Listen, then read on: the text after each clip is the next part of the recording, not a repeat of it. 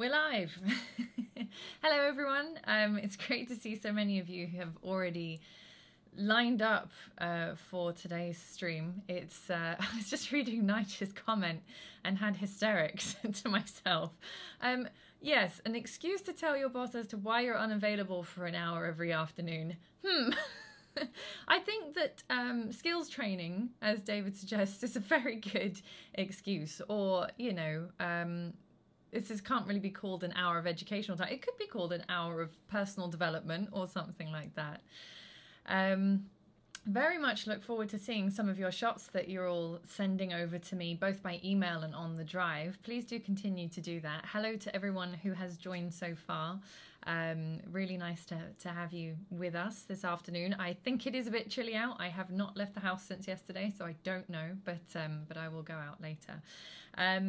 We were talking yesterday about film photography. So the first note that I have that I must not forget to mention is the photography competition that we have on the drive folder right now, which very clearly says competition, and it's the film photography competition. So if you haven't, some of you have already uploaded photos there, which is fantastic already. I mean, within a few hours there were pictures on there, so please do add your pictures. Maybe because the competition doesn't finish until next Friday, perhaps wait until the day before or thereabouts before you leave a comment, if you want to hold on to your vote, because obviously you can comment on everybody's pictures, but I am going to count those comments as votes. That's not a problem either. But anyway, so today we're talking about servicing your camera and also AF fine-tuning. I have had a few questions posted directly to me as comments, and I thought actually this makes a great topic for a stream, because people don't always know, first of all, where to get their camera serviced, and I will put links to the places that I mention at the end of the stream, but also what requires a service and what is something that you could potentially fix yourself. That's where AF fine-tuning comes in, and I will talk about that a little bit in due course. So looking at my notes here, oh no, I have another note. I must forget the note. Super Chat. So a few of you asked, how do I donate to Super Chat? This is for the coffee fund. So how do you add to the coffee fund? There is a $sign at the side of the dialogue that you can actually use. If you haven't got the ability to use the $sign, it's just because you need to sign up for YouTube and make sure you're a subscriber. So if you haven't been able to do that so far, you can. We're also experimenting with a very good idea that someone suggested, that we actually have a product on our shop called Coffee Fund, so that you can donate even if you're not watching the stream live. We're all a bunch of caffeine addicts at the shop, but even for those that don't drink coffee, whether it's a cup of tea or a hot chocolate or a hot cross bun or something, it's always nice to know that you're sort of appreciating that we're putting these things on for you, and that you're getting something out of it. So thank you to everybody who has so far done a super chat contribution. That's the word I wanted to look for there, and you are welcome to do it as I talk to you today.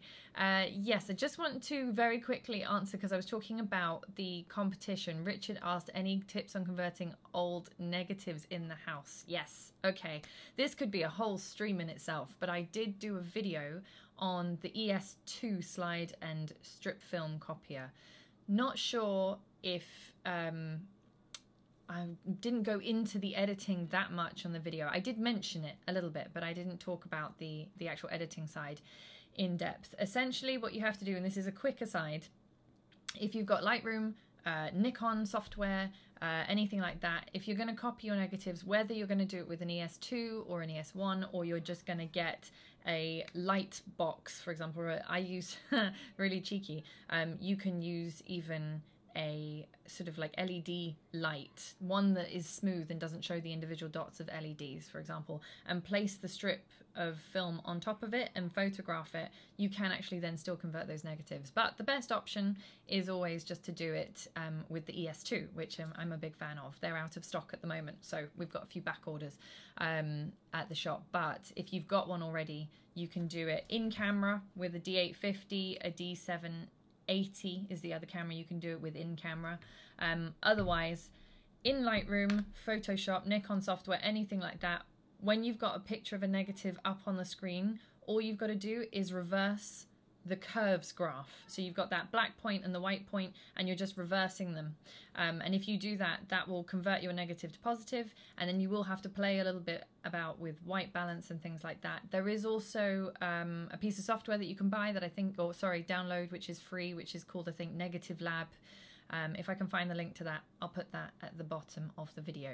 Now, hello from Norway, Ivar. I'm really glad that you like the talks about the Nikon manual lenses. You may make a composition including only pictures taken with those lenses in the future. The competition that's on now, because it's a film photography competition, you are welcome to post pictures taken with manual lenses if you like. Perhaps I can do a competition to do with just manual lenses on digital cameras in the future. So that's a very good suggestion. And yes, so now we're going to talk about the servicing, which was the topic of today's stream. If you are wanting to get a Nikon product, like a digital product, serviced, the Nikon Service Centre is now in the UK. It is in Surbiton. They moved from Kingston. For anyone who doesn't know, they moved in December. And the Service Centre in Kingston used to allow you to walk in and drop your equipment off. They don't do that now anymore. A very good tip if you are London or UK based is you take it to the Nikon School. The Nikon School is a favourite place of mine. There are some lovely, lovely people working there, and MPS are also operating out of there to a large degree, as well as them running their courses and workshops. And the Nikon School is located just behind Oxford Circus on a street called Margaret Street. So if you are in London and you want to go and look at Nikon equipment, or you want to drop it off in person for repair, you can take it to the Nikon School and they'll book it in for you. So that's become their new kind of front desk, as it were, for servicing.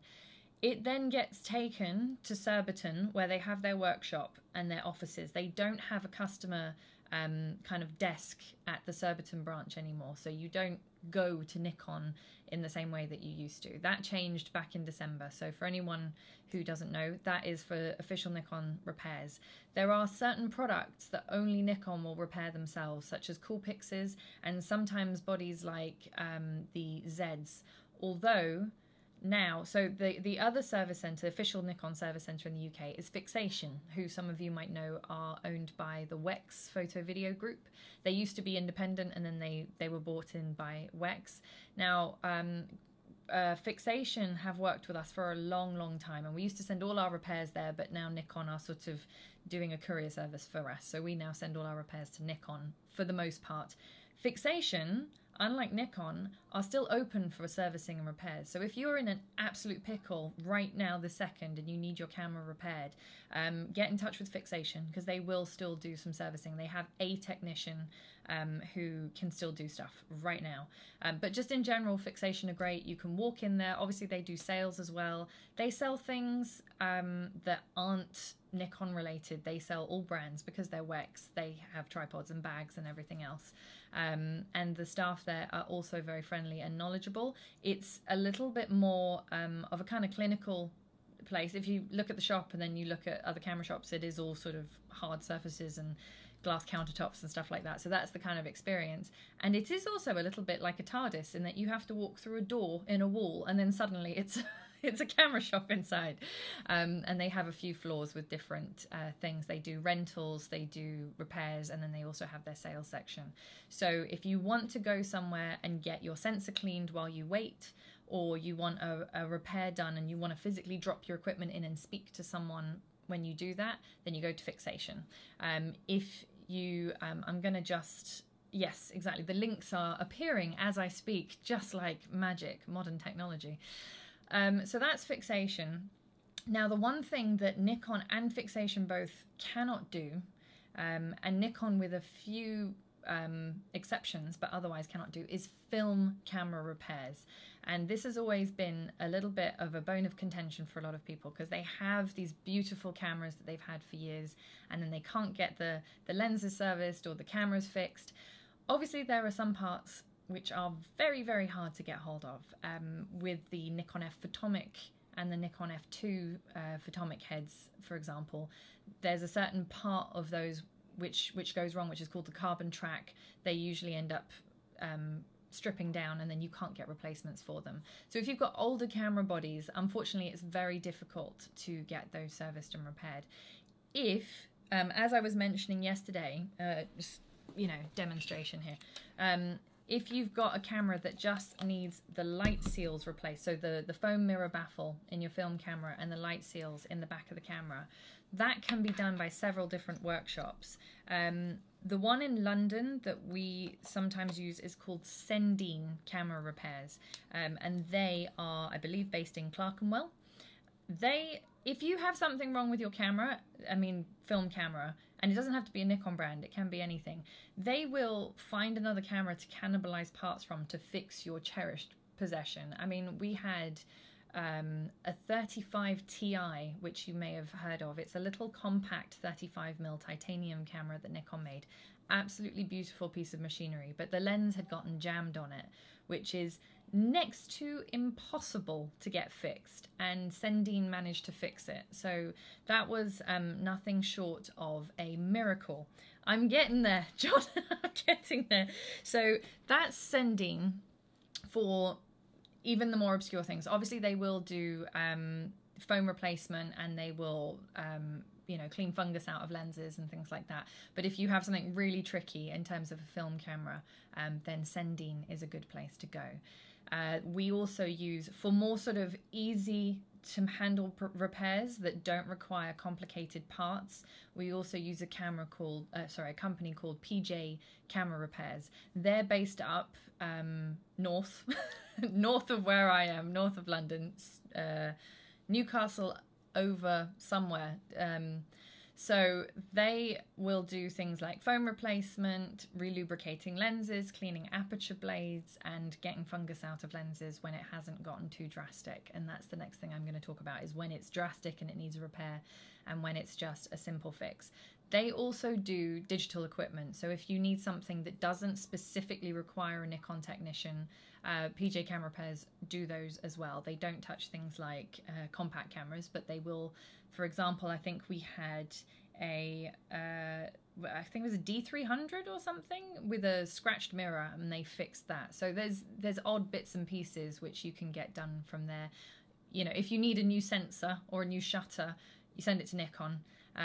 Or fixation. But if you just need something fairly straightforward, or you've got film equipment that needs a straightforward service, then PJ Camera Repairs will do that for you. And the link has just appeared in the chat there. Thank you, David. Thank you so much. Yay for your contribution to the coffee fund. Any and all contributions to the coffee fund are welcome. I have not had enough coffee today, so please do feel to contribute. It is my now 8-year-old's birthday, which is an interesting experience, and he was up at 6:30, so I definitely need the coffee. So if you want to contribute to the coffee fund, please just click the old super chat. It's on that side for you. I forget that it's reversed, but please do click the icon. Right, so that's Nikon, fixation, Sendine, and PJs. Now, as John mentioned earlier, Sova Wong, who has been doing f2, specifically f2 camera repairs, that's his specialty. He does do other film cameras as well, but the f2 is kind of his forte. He's phenomenal, and he will repair your f2 without much difficulty. So, yay! Robert, thank you. I get so enthusiastic about the coffee, but thank you so much for your contribution to the coffee fund. That's very, very appreciated. I hope you find my random outbursts quite entertaining. Yeah, so Sova Wong, if you have an f2, will do that for you. He also does FM bodies and the FE series and possibly some of the FAs. He does do other cameras. He is known as the F2 repairman, and I'm pretty sure his website is something like f2repairs.co.uk. But he's been doing it for a very long time. So if you have a prized F2 that you need repairing, you can very comfortably place it in his hands. If you need foam replacements and things like that, he also does that for other film cameras, to my knowledge. So those are the main places that both we recommend and that we also go to. Someone asked me the other day, so I will mention it. There is a company that specializes in infrared conversions, which is very different and a very specialized thing in itself. You have to have a camera where you take the sensor and you remove the infrared protective filter off the top of the sensor, so you don't want to just give that to anyone. The company is called Advanced Camera Services. That is their thing. So if you want an infrared conversion done and you want to turn one of your cameras into an infrared camera, then ACS, or Advanced Camera Service, is the place to go. So that's in terms of where to go. Now, in terms of why you would go there, this is something that someone mentioned to me. So what's worth getting repaired, what's not worth getting repaired? Obviously, if you drop your camera, it's a good idea to get it checked out. Some cameras will survive being a little bit more beaten up than other cameras, and I don't ever recommend you drop your camera. So don't try to drop it just to see what will happen. I've had situations myself where I've only ever once dropped a camera, and it was not my fault. I will say I passed it to someone and they went to take it, and unfortunately I let it go before I realized they hadn't taken it, and my D300 fell to a hardwood floor, and the lens fell apart into about 6 different pieces and was a complete write-off. But the camera itself was completely fine, miraculously completely fine. However, when you drop a camera, wow, look at that. Thank you, Gary. I'm confused about this this super chat donation. There's like a £1.99 and a £5 in there. It's amazing. Thank you so much for that. That's great. I don't even understand how that happened. Well, anyway, it's fantastic. So if you drop your camera or your lens or anything like that, when you drop a camera, it does move tiny parts, usually of the autofocus system. That's the first thing that usually suffers a little bit if you drop it. There are obviously other things. Now, sometimes people can get a little bit snobbish about putting filters on their lenses. And for those that don't want to put a piece of glass on the front of your beautifully, you know, expensive optics, I understand. But also the filter can help you from getting things like scratches on your lens. Or occasionally when you drop a lens, which you shouldn't, but if you do, the filter sometimes takes the hit. So the filter will smash, but the lens itself will be perfect. And I have seen that far too many times to count. The filters that have the sort of spring-loaded glass inside, they kind of rattle a little bit when you put them on. So you may think, well, it's not as robust, but it usually means that the glass will take the impact rather than the lens itself. You do get filters which are very robust, which are solidly welded into their frames. I've yet to see one of those shatter. So perhaps it's something to do with the design of the loose glass in the metal frame that causes it to break if you drop your lens. That's my thinking. But if you do drop something, obviously always check that it works yourself. But if you have any doubts, you can take it to one of these places. That's a big obvious one. If you drop it in the sea, unfortunately, or a river, I mean, that's happened too many times, unfortunately, to people who are very adventurous and then go and drop their camera in some water. Cameras and things don't like being dropped in water, understandably. Nick points out the lens hood is also a great first barrier. So if you are a user of lens hoods, I'm terrible. I don't use a lens hood, but I do use a filter. But lens hood is another way to protect the front of your lens. Obviously, if you scratch your front element, if you scratch this piece of glass here, rather than a filter, it is far more expensive to get that fixed than it is just to take a filter off and put a new filter on. There are the big lenses like the 300 2.8, actually 200 f2, 300 2.8, 4, 5, 6, 7, sorry, no 7, 800 millimeter lenses. They actually have a filter built into the lens, which Nikon and you, with a bit of brute force, but Nikon can actually replace for you. And those are a little bit more expensive than your normal filters because they're so big. But that is actually a first form of protection for those bigger lenses, because obviously those actually have the filter in the rear of the lens. So if you've got a big lens, then don't worry that you can't screw a filter onto it, because it's actually already got a filter on there. If you've got a smaller lens that does take a filter thread, this one for example is 95 millimeter, so this is a big one, then do put a filter on the front just for that extra bit of protection. Get a good filter. Don't buy a cheap, nasty filter from you know, eBay or something that isn't a genuine one, just for the simple reason that you will get more flare. You may get slightly softer images, particularly if it's not high quality glass. Oh, thank you, Marco. Yay. I'm doing well today. Everyone wants me very hyped up on caffeine. No, I really appreciate it. Thank you so much. So that's with the filters. Obviously, if you haven't put a filter on, you've dropped your lens, get it checked out. The other common point to get serviced is a sensor clean. Now, when I change lenses, except for when I'm doing demonstrations, I usually tend to hold my camera. Make sure your camera's turned off. This is like, you know, photography 101. Make sure your camera's turned off and hold your camera down when you change lenses so that you don't let any dust get in there. Obviously, some lenses, they move, the internal elements move, and none of them are 100% airtight, so they will put a little bit of dust into your camera, unfortunately. I'm just gonna probably have to get my camera sensor cleaned soon anyway. But when you leave the camera exposed for any length of time, you will need to get a sensor clean. Full frame sensors are horrendous for accumulating dust, more so than DX sensors. DX I've managed to I've managed to have DX cameras for years and not have to get them cleaned more than once every 3 or 4 years. Full frame bodies tend to kind of, because it's a bigger area, you do end up with more dust on them. So a sensor clean is something that I wouldn't necessarily, unless you've had some kind of training on it before, don't attempt it yourself. Particularly don't attempt it yourself if your camera is still under warranty. If your camera is still under warranty and you clean your own sensor, you will automatically void your warranty. So for that time period, just get it cleaned by a proper service center. Nikon and Fixation are the obvious choices, but there are other companies, camera companies, for example, that do sensor cleaning, which, I mean, some are better than others, but I would say Nikon and Fixation are the way to go. Marco tells me not to abuse the caffeine. I won't. Thank you.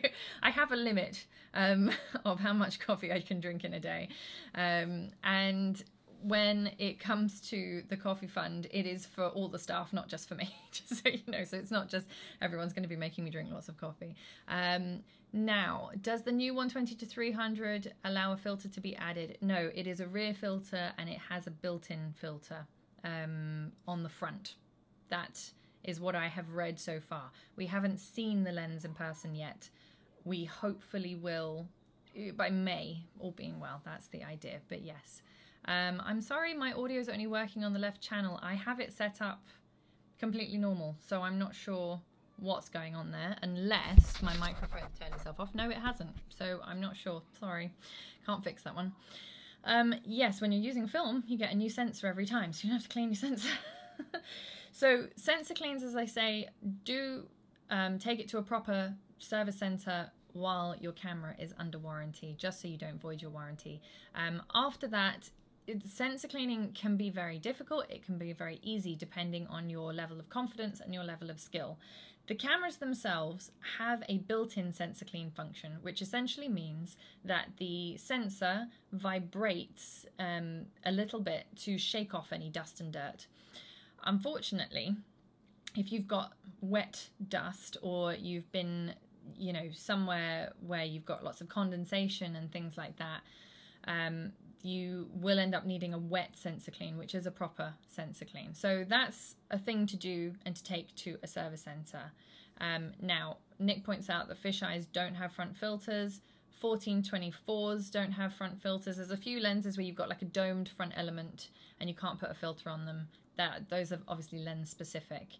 When it comes to getting lenses cleaned, this was the next thing I wanted to talk about. So autofocus lenses are obviously fairly straightforward. You can usually tell if they need a service because they will start to make a strange noise. AFS lenses usually don't make any noise, and they shouldn't really when you're turning the focusing ring. The older the older autofocus D lenses do make a kind of scraping noise anyway when you rotate the focus ring. But the manual focus lenses can either be dry or they can be quite solid. Let me get the old 200. Here we go. So this one is quite a smooth smooth focus. If it's really dry, then it'll be loose and sloppy, and then I should get it serviced if that were the case. In contrast, my 105 2.5 is very stiff. Well, it's not very stiff, it's a little bit stiff, so at some point it probably needs to be loosened up. So things like that you can get serviced. The thing that you have to get serviced as soon as you see it in any item of equipment that you have is fungus, because fungus comes from storing your equipment in a slightly damp location. You may not even realize that your camera bag maybe got a bit wet when you went walking, or you may be storing your equipment somewhere near an exterior wall, and the atmosphere is just a very encouraging for fungus kind of atmosphere. So if you see these little sort of spider webby marks, and it can just be very, very tiny, the start of it's very tiny, and it looks a little bit like very fine spider webs inside your lens, then absolutely please do get it serviced as soon as possible, because fungus spreads.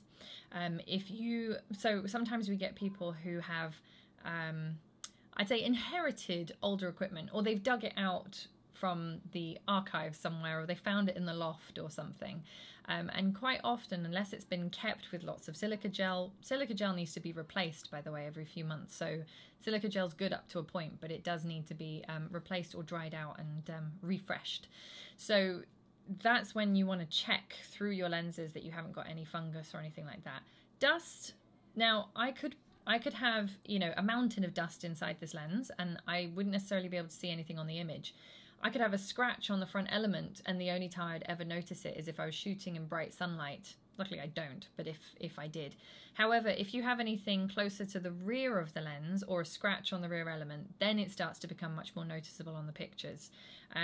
This is one of the reasons why oil on aperture blades, because the aperture is located so far back, when the oil eventually excretes onto the lens, it kind of melts, if you like, onto the glass, you will get very fuzzy pictures. Same with fungus. Fungus in the front of the lens you might not see. Fungus in the back of the lens you will definitely see on the images. So always worth checking when you've had equipment in storage for a little while, or if you've had your camera bag in storage, or you've been outside and you've gotten wet, your camera bag has gotten wet. Just take all your equipment out and let the camera bag dry up before you put everything back in. Same with condensation. Sometimes you go out in the cold and then you go into the warm and you get misted up glass. Just let everything acclimatize. Don't try and do anything fancy with it until it's acclimatized to the change of temperature. So if you've got fungus, definitely do get it serviced. Now I'm going to talk about what... Oh, Paul, hello. Thank you so much. That's another contribution to the super chat. So yes, always keeping silica gel in your bags is a good idea. Making sure that you refresh it. There is a way. I think someone is, in a few places they've put methods of refreshing your silica gel so you don't have to keep throwing the little bags away. There are methods to do that, and you can have a look online. But it's definitely worth doing that if you keep your stuff in storage for a long period of time, or you don't have a kind of atmospherically controlled environment. So one thing that I often get asked is, why is my lens, it's, you know, the camera says that the thing is in focus, but actually what's in focus is behind or in front of it. That is front or back focusing, depending on where it's focused. So you've got your object here, your camera is here, and then actually the camera says beep, yep, it's in focus, and then when you look at the picture, it was the thing behind the subject or in front of the subject, which is actually clear on the picture. That is a very common problem, but it's not a problem per se. You can sort that out very simply yourself at home. There is a method that Nikon put in their instruction manuals, and it's also available on their website, the instructions, but I'm going to talk about them today. You can also, if you don't want to fine-tune your lenses, you can send everything off to Nikon or to Fixation, and they will recalibrate them. And what recalibrating essentially does is it tells the camera and the lens that this is zero. This point here is zero in terms of focusing. So whereas the numbers dialed in might actually be slightly less or more than what real zero is. Zero is like the plane of focus.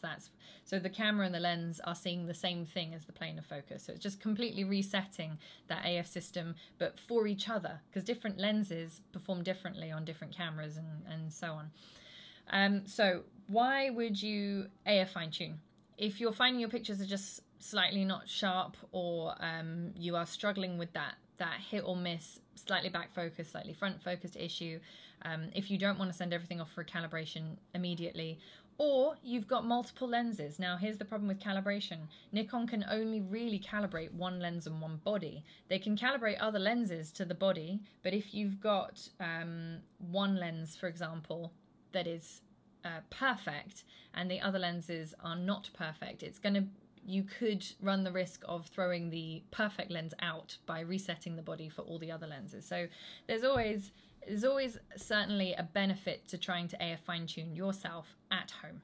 So this is what we're gonna go over today. Now, most professional cameras, not the little bodies, not the sort of 3000, 5000 series. Goodness me, Paul, thank you so much for your contribution to the coffee fund. Yay, there we go, rounds of applause. Everybody give Paul a round of applause from home. Thank you. Thank you very much.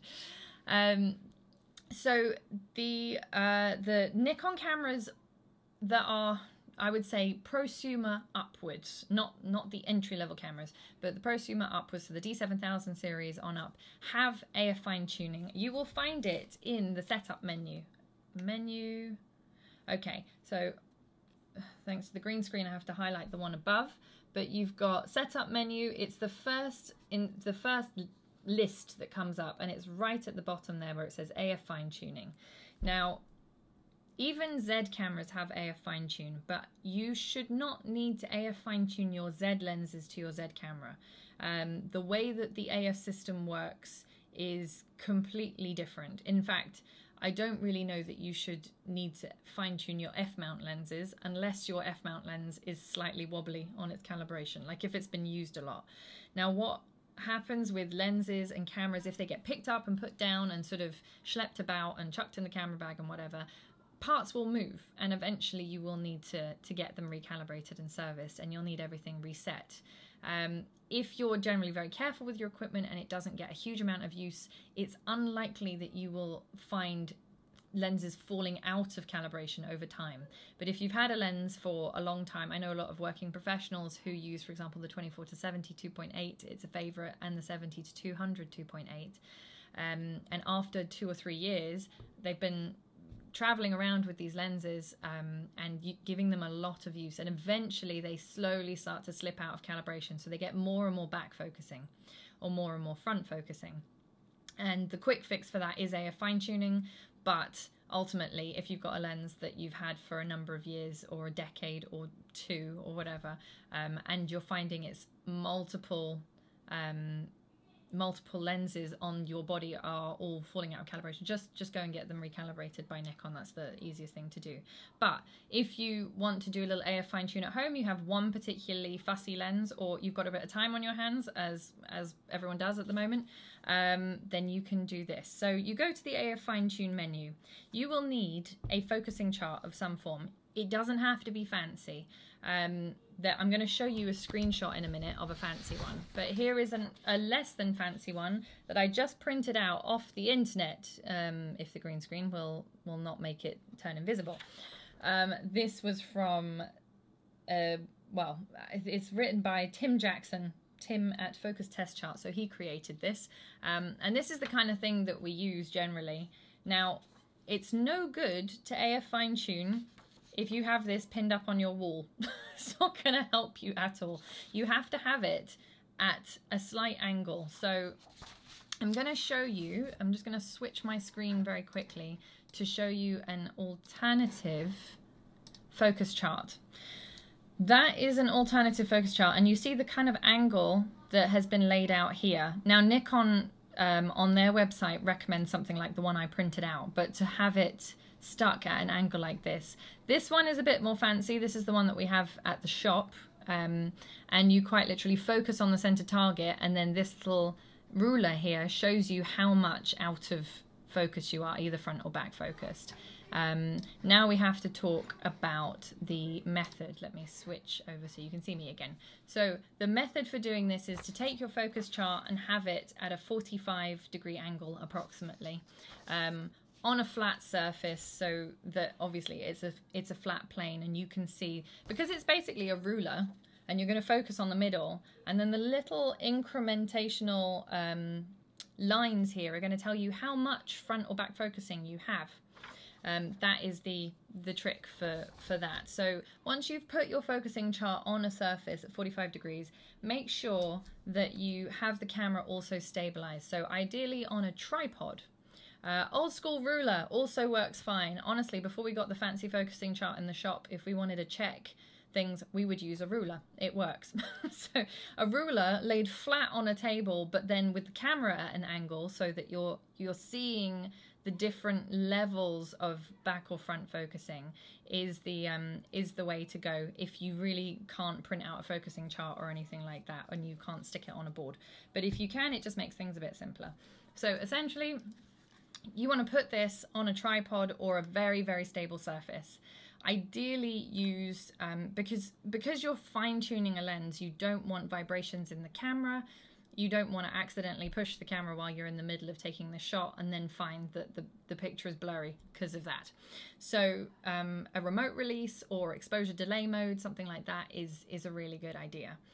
I would put it on a tripod, use a cable release or a remote release just to fire the shot. Because you're checking the amount of focus that you're out, you want to shoot at the widest aperture on your lens.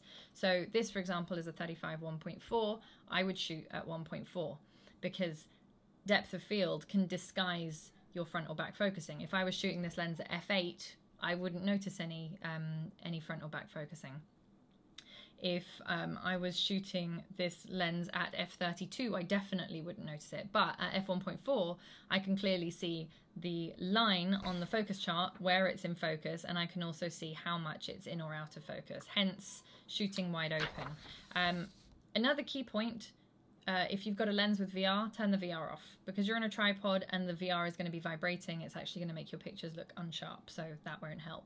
If you have a zoom, this is a tricky thing. If you have a zoom, you have to pick a focal length. Unfortunately, you cannot AF fine-tune for all of the focal lengths of the lens. So if you have a 70 to 200, for example, and you find it's worse at the 200 end than at the 70 end, then fine-tune for the 200 end. Most people will fine-tune dead in the middle, sort of 100, 105 or 135, and that's the kind of happy place where they can fine-tune their lens, and it will then kind of, the values will still apply to the other ends. That's a tricky one, but unfortunately even Nikon can't calibrate a zoom all across the focal lengths. They pick a happy medium when it comes to that. Now, do you have AF fine-tune lenses on the Z6? No, I did just mention that. You don't have to. You definitely don't have to fine-tune Z lenses on the Z6. There is the facility to fine-tune your F-mount. I mean, you can fine-tune any lens if you want to, but the F-mount lenses sometimes need fine-tuning. Because of the way the AF system works on the Z6, I'm looking for my Z6 here, because when you've got your Z6, there is no, in here, in case you've not seen the inside of a Z before, there is no AF system in front of the sensor. The sensor is the AF system, and I talked about this a little bit the other day. So with the D850 and those cameras, I'm going to need all my camera sensor cleaned by the time I finish this. This is going to be a sensor clean fund by the time I finish. Yay! Thank you, Jack. Wow, woo, party. Thank you very much for that. I am definitely going to need my sensors cleaned with all the exposing I'm giving these bodies. So in a D850 or another DSLR, your AF system is actually located behind the bottom portion of the mirror. The bottom portion of the mirror you cannot see is slightly opaque. And the AF system reads through the bottom of the mirror.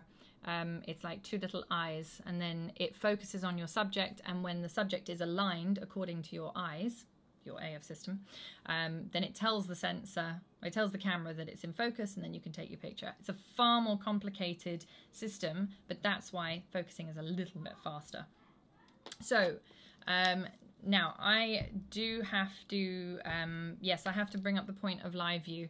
Now, AF fine-tuning, because of this system where you have a mirror in front of your AF system, if you take a picture in live view on your camera, it will undoubtedly be sharper than if you don't use live view. The reason for that is that live view is essentially a direct feed off the sensor, and you are not using that dual AF system, which is why you generally don't need to AF fine-tune on these Z cameras, because the focus points are on the sensor, so you don't need to. So if you are gonna fine-tune your cameras and your lenses together, you can use live view, but you will not get the same value of fine-tune as you will if you're using the viewfinder. If you're using the viewfinder, you will undoubtedly need a tiny bit of fine-tuning. And now I'm just going to show you what that fine-tune menu looks like. Hopefully you're all tracking so far. So in that menu option that I talked about, the first option at the top there is AF fine-tune on or off. Obviously you would want to turn it on. So I'm going to just do that for now, even though this lens doesn't actually need it. Then the next option down is saved value, which you can't clearly see until I show you. The next option down there, saved value. All right, so in saved value, this is where it shows you, let's get the angle right here. So we've got the 35 1.4. It shows me that that's the lens attached. And then I have my little focusing sort of line there. And then you can dial in your value. You can either go forward or backwards. What I tend to do when I'm AF fine-tuning is take it in increments of 5, which are like big chunky increments on this little line here. And then once I look like I'm getting closer and closer to the actual fine-tuning amount, then I start to really get down to the single little lines. It's really difficult to see, unfortunately, on this camera. I try and hold it up as much as I can. But you see you've got the long line there, and you've got those tiny little, slightly longer lines. That's increments of 5. So it goes 5, 10, 15, 20. So plus up to plus 20, and then minus 5, 10, 15, 20. If your lens will not fine-tune beyond plus or minus 20, then you need to get it calibrated. So that's another way to know whether or not your camera needs servicing. The idea is that you would take each of your lenses, you would check them with the focusing chart, you would narrow down the amount of fine-tuning you need. The camera will save that value for each of your lenses, so you can actually program all of your lenses in there. I don't have any value saved at the moment, but I think you can save up to something like 20 lenses or something. So there's a lot. If you've got lots of lenses, you can do that. Obviously you wouldn't need to do this with manual focus lenses necessarily, because there's no way to save that information really. The only reason you might want to do it is because sometimes the rangefinder dot in the bottom corner that tells you your subject is in focus can be a little bit off. But that's more down to the fact that the lenses have perhaps misaligned through use, just the age of the lens down to more than anything. But your eyes are a very good focusing aid. So for manual focus lenses, don't worry about it. Any lens that has a chip on the back like that, and a CPU chip, can be AF fine-tuned. The next point to mention is that the D5, D500, D850, I believe the D780 as well, and possibly the Zs, but I haven't looked, have automatic AF fine-tune. This is a revelation. It is so much easier to use the automatic AF fine-tune. You essentially plonk the same system together with your focusing chart. You don't have to, mind you. You could just focus on any object.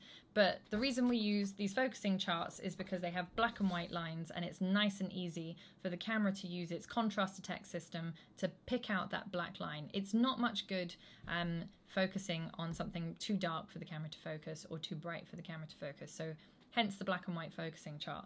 So you would set it up in exactly the same way, but instead of AF fine-tuning, you've got an automatic AF fine-tune function, which is very, very handy. That essentially means that the camera works out itself what the value should be. Again, it can be a bit hit and miss, so you can do it a few times, and that is all there is to it, really. There's nothing more to say. The automatic fine-tune, hurrah! Nick says, wide-angle lenses seem to need less AF fine-tuning. Yes, exactly. Wide-angle lenses don't. This is partially because wide-angle lenses have a a much wider depth of field, even at the same aperture values, than zoom lenses. Zoom lenses have a shallower depth of field because of their construction and because of the fact that they're zoom lenses. So 2.8 on a 14mm lens is going to give you a much wider depth of field than 2.8 on a 200mm lens. It's just mathematics. So hence you shouldn't really need to fine tune much in the way of wide angle lenses, but you might need to fine tune a bit more than expected with zoom lenses. The other thing that I wanted to make sure I mentioned was for fine tuning software. So some people, you're a little bit late, Drazen, but it's okay. Z camera doesn't have AF fine tune option. I probably imagine that they don't need it. I've never looked on my Z cameras because I have never had a problem with front or back focusing at all on any Z camera, so that's probably why. But thanks for checking, Johan. I didn't want to check right now and sort of dive through the menus while I was talking to you. So the other thing that you can use if you are really, really into it, and I know a lot of people that do use this, is a fine-tuning software called Focal, F-O-C-A-L. And that is, you can buy a license for your camera. This is what Fixation use, for example, when they're checking calibration on cameras. You take a picture with the camera hooked up to your computer, and then Focal, the software, actually tells you the value of fine-tuning that's required. So if you wanted to be super, you know, significant about it and make sure that you get the exact amount of fine-tuning required, then you could download something like Focal and give it a whirl. You can spend hours doing things like this. So it's a great project for when you're stuck indoors. But as I say, it's only if you're noticing on your pictures that something is perhaps a little front or back focused, or you're just missing, let's say, that sharpness of image, and you think, oh, actually I took a picture of the bird, but the branch behind it is always the thing in focus, even though the camera clearly shows that the focus point is on the bird, and yet what's in focus is behind the bird. Now that's the key point, because obviously there is personal skill as well. we can't deny that the photographer has something to do with the process. But if you are looking at a picture and you have a view in all editing software to look at where the focus point was, and if the focus point, for example, if I was taking a picture of a person and the focus point showed that it was on their eye, but what's actually in focus is the tip of their ear, which is a small distance but is actually quite a lot to need to fine-tune, then I would know, for example, that there was something a little bit missing there. And you will get hit and miss sometimes, but if it's happening consistently and it's a frustration point for you, then do have a look at AF fine-tuning, just because it might be helpful. So if you find that your AF fine-tuning is above or below plus or minus 20, then you can send everything off to a service center, and Nikon will recalibrate it for you. As Nick was saying, yes, the Zs have AF fine-tuning, but not auto AF fine-tuning. That's it's just a feature that they've put in some of the newer DSLRs. I didn't see why they would have auto fine-tuning in the Z cameras. As I say, just the focusing system is very, very different. For people who ever had a D800E, for example, that, I mean, not to talk about Nikon rumors and things like that, but there was a period where the first few D800Es that rolled off the line had slightly incorrect AF values plugged into them, so that essentially someone in the factory who'd been calibrating the cameras on the left-hand sensor, AF sensor, had put the wrong value. I don't know how this happens, but anyway, it happened. So it was slightly out of sync. So Nikon would then recalibrate your D800E for free if you had a D800E, but it just meant that, and most people don't use the left-hand AF sensor, they're usually using the right-hand one if they're doing portrait. So you wouldn't always notice unless you do your portraits like this, which you can, and some people do. But essentially, if you were finding that a portion of your picture was out of focus, then it was a very specific problem. Generally speaking, what you want to make sure is that when you're using this focusing chart, and my printer is a little bit dodgy, but you might be able to see this, the black line that's down here, this writing says this text should be perfectly in focus. So you should, when you use a focusing chart like this, have clear focus all the way across the line, provided that you are completely straight on with this chart, it's at 45-degree angle and the camera is pointing straight at it, then that whole line of text in that plane of focus should be in focus for you. So there you have it. Where to get your camera serviced, when to get it done, what's worth doing, what's not worth doing, and what you can do yourself in terms of AF fine-tuning. Hopefully that has been useful information for you. I'm going to just talk once again a little bit about our drive folder, because some of you were a little bit stuck on where to put things in the drive folder. So I'm going to show you exactly where to put it once I've pulled it up. Preparation is fantastic. Just one moment. Here we go. So, oh, it's taking a second to load. Here we are. So let me switch over my screen. So this is our infamous drive folder. Here is the competition folder for film photography, and some of you have been very busy uploading your photos, and thank you so much for doing it so far. Just a reminder, so if you want to comment on an image, for example, you would just, once it shows up, there we go, you just click on this little thing to add your comment, and then you can. This is a beautiful portrait. And that is all there is to it, to leave your vote and your comment. One thing that I ought to say about film and buying film, the company that I was talking about, Analog Wonderland, do have a little sort of discount code with Grays, which I think we put at the bottom of our last feed, which is Grays_10. So you can get 10% off anything you buy from Analog Wonderland if you use that code, and I would recommend doing that because it's always useful to have a discount off film. That is it from me today. So I have more questions. There's quite a lot of questions stacking up, but I also have to not lose my voice so that I can do streams every day. I want to thank everybody who did a contribution to the Coffee Cup of Tea Fund for Grays of Westminster today. That is so superb of all of you. Thank you very much.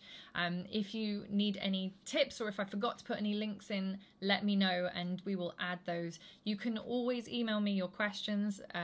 This one came through a comment, this topic, but you can always email me your questions as well. Very straightforward. It's just becky@graysofwestminster.co.uk. I mean, we're really easy to get hold of, so if you want to leave a comment, I will also look at those, but I will find another topic for tomorrow. I've got a few in store, but some of them require a little bit more workout. So now I will love you and leave you. Have a wonderful rest of your day. Thank you so much for tuning in, and I will see you again very soon for another stream.